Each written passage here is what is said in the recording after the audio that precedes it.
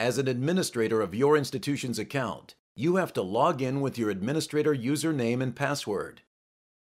If you haven't received these access details yet, please contact us at onlineservice@springer.com to take full advantage of the admin dashboard. Once you have logged in with the correct username and password, the admin dashboard will be visible and available for you at the top of the website. Click on the admin dashboard to see information on your entitlements, counter reports, a member list, and details on your account settings. In the section Entitlements, you will find various types of accounts that were set up for your institution and cover the packages of paid content to which your institution has access. For each package, you can download the corresponding title list in CSV format.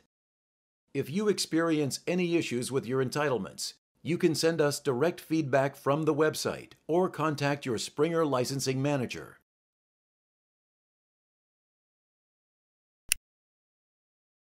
Springer will provide you with Journal Reports 1 and 5 and with Book Report 2, which are all counter compliant. At the top, you will always have the option to download the latest available report.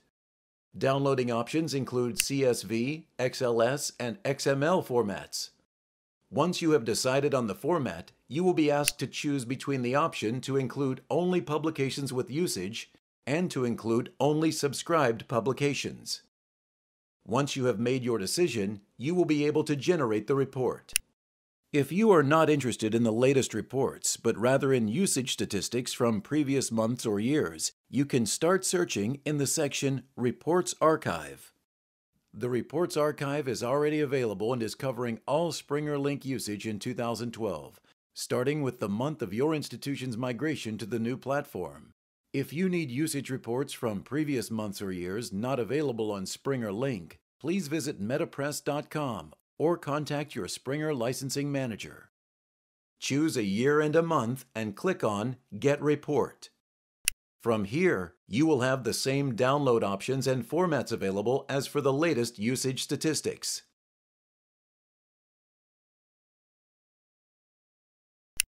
As an administrator of your account, you will be able to see all users that have created an individual account within your institution. You can organize the member list and remove members referred to as users.